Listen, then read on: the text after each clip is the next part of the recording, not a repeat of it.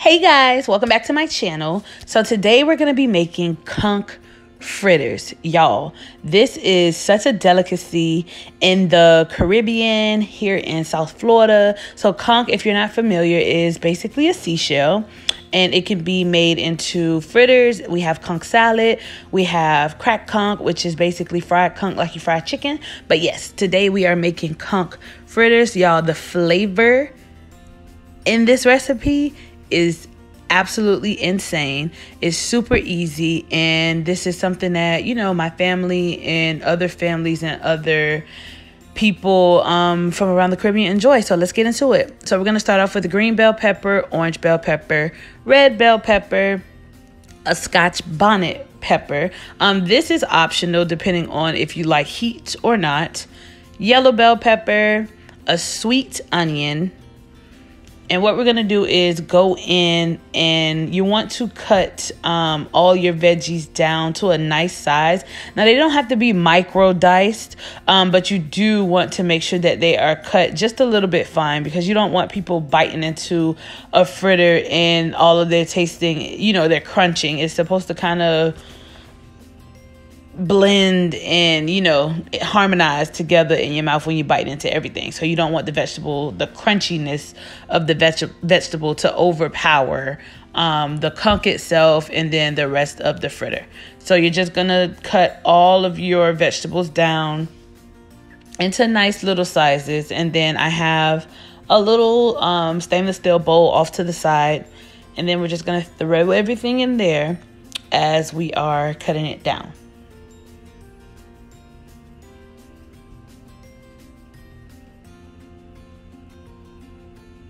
Adding all three colors of bell peppers is also optional too.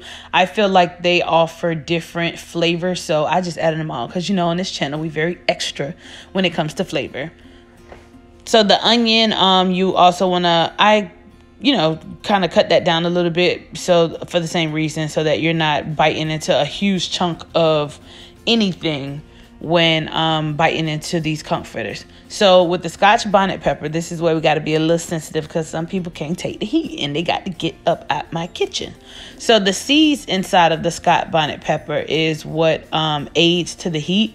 So I only used seeds from half of the pepper, and then you definitely want to cut these down very small, because you don't want to set people's mouth on fire. I try not to make it as hot, but, you know, we like spicy. If you don't, I would say leave the Scotch bonnet out, and you can add cayenne seasoning to it as well. So this is conch.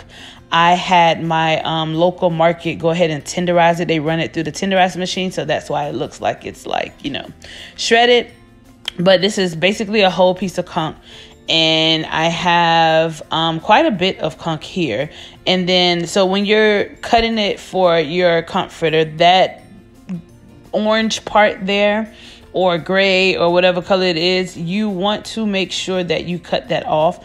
For whatever reason, that part is literally equivalent to rubber. It's very, look, I'm pulling it, trying to rip it, and it does not move, and that is not something that you want in anybody's food. Okay, so you're gonna go ahead and cut that off. And then when you get your conch tenderized, if your market does offer this option, it makes it super easy to just cut, and boom, it's you know, you want to low-key like shred it. Do not use a shredder, don't be lazy, use a knife. But yeah, so I'm gonna just keep cutting, making sure that I don't have any rubbery pieces that's gonna be added to my conch fritter. So I'm just gonna keep slicing.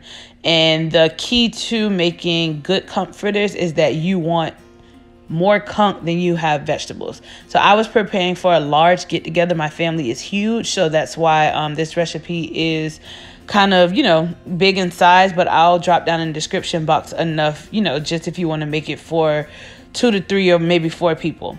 So once you cut up your vegetables and your conch, you kind of want to blend it together, and you want to make sure that you have more meat than you do vegetable, because that's the point of a conch fritter. You don't want your vegetables to outweigh your conch, because that defeats the purpose. We're not having, you know, vegetable fritters. It's conch fritters. So first we're going to start out with our flour, and then all the ingredients used will be in the description box below. Don't worry, I got y'all. Then we're going to add dried thyme, onion powder,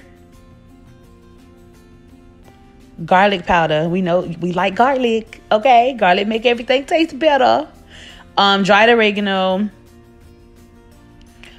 chicken bouillon packets, and in this recipe I used 2. Depending on the amount of conch fritters that you're making, that may vary as well, so please proceed with caution. And then I have some fresh cracked black pepper. If you don't have cracked pepper, you can use regular pepper. It's your prerogative. And then Badia complete seasoning. Again, baking powder. All ingredients and measurements will be listed in the description box below. I added tomato sauce, and then I'm going to use the can. I filled it up with water, which was 8 ounces. And then I tossed the water in there as well. So you're going to take a whisk. I ain't gonna lie, I started using a whisk at first, and then my arm started hurting. So we gonna go ahead and transfer over to a spatula. You can use a whisk or a spatula to mix all of your ingredients and make sure everything is well incorporated. Of course, you want to make sure your seasonings are, distributed equally. You don't want to bite into too much of nothing.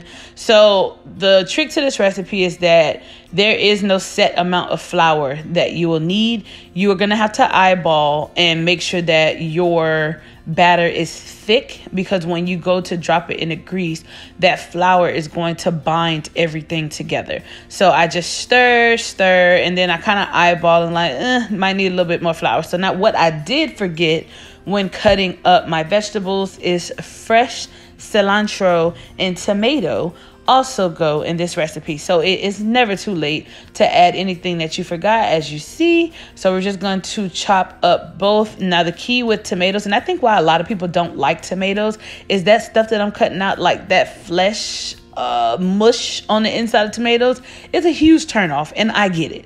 I'm not a huge fan of tomatoes. See that? Yeah, no, we don't want that in our conch fritters. So I gutted all of my plum tomatoes out, and then I literally just use the flesh, the outside flesh, and then I went ahead and diced that. And make sure when you're selecting your tomatoes that it's nice and firm, so that it does not turn into mush in somebody's mouth, because they go talk about you in somebody's group chat. So boom, we went ahead and added it, and as you can see, it's not too late. It didn't alter the recipe or anything. And then you want to fold that into, but make sure you add this when you're cutting your vegetables, and it'll just save you some time. So as I was saying, here, and then even after filming, this consistency was a little bit too loose for me, so I did go ahead and add a little bit more flour. What will happen once you drop it, if you don't have enough flour to bind in your recipe, once you drop it into the oil, it'll separate, vegetables go to floating everywhere. So yeah, so here in my handy dandy cast iron skillet, I have vegetable oil heating up. And then you can always do the sprinkle test to see if it's hot enough. Sprinkle a little flour, and if it fizzles, boom, you're ready to go. So I use the ice cream scoop. For each conch fritter, I only use 1 scoop, but the key is that once you drop it in the grease, to kind of press down and flatten it out like a pancake or like a potato cake. And you want to just flatten it out so that it cooks evenly, and that all parts of the conch fritter is nice and crispy inside and out. So you want to scrape underneath your conch fritters to make sure that it's not sticking to the bottom of the pan. This prevents burning, of course. And then you're going to let it fry. So the key to conch fritters is kind of like cooking pancakes. So when you cook pancakes, it's not ready to flip until you start seeing the little bubbles coming through on the other side, little holes coming through, and it's the same thing. So you want to wait until your conch fritters are nice and golden brown around the rim, and it has those holes, and then bloop, you're going to go ahead and flip it over. Now, if you're scared of grease, please, have somebody accompany you in doing this. And then when you flip it over, you're going to smash it down some more so that the inside is just as crispy as the outside. You don't want doughy conch fritters on the inside. So the rest of them, I had to wait a little bit, as you can see, before I flipped it over. So you just want to bloop, flip it, and then you're going to press down on them after you have flipped them over. And as you can see, they're a nice, beautiful golden brown. If you are not familiar with conch, or if you don't have conch available where you are, you can use salmon, you can use shrimp, or any other protein that you would like to substitute with. Y'all, look how beautiful. And then if you find that that one little piece of, you know, fritter ain't frying like the rest of it, just keep rotating it so that it doesn't burn. But you're looking for that beautiful golden brown on both sides, and you want to make sure your inside is just like that. So I have a paper plate with napkin to drain the grease, and then when they're done, just throw them over to the side. Now I do take a napkin and also pat dry the top of it, because you don't want to bite into something that's grease filled. That's just nasty. So don't be afraid to keep it going as you're cooking your conch fritters. I'm still waiting on the other two to get done, but I can start new ones at the same time. So you're just gonna plop it in the grease, smash down on it, and then wait for it to turn that beautiful golden brown before it's ready, or before you start flipping it. So keep you a plate with a napkin on the side. And of course, like you fry anything, you need to drain the grease off of it before serving it. And it is best served while it is piping hot. No one is fond of cold conch fritters. So if you're not ready to eat it, I do recommend waiting, and you serve this as it comes out of the grease. And then with the batter, you can also freeze it and use it for another occasion. You don't have to use all of it at that time, but this is best served fresh out of the grease. And you can see like all of the spices and flavors just, you know, marrying around in the conch fritter. Like, it just come through. Y'all, this recipe is everything. I know a lot of people from South Florida look forward to having conch fritters. It's low-key hard to find like good conch fritters, so you know, I got y'all. Y'all can make y'all own conch fritters.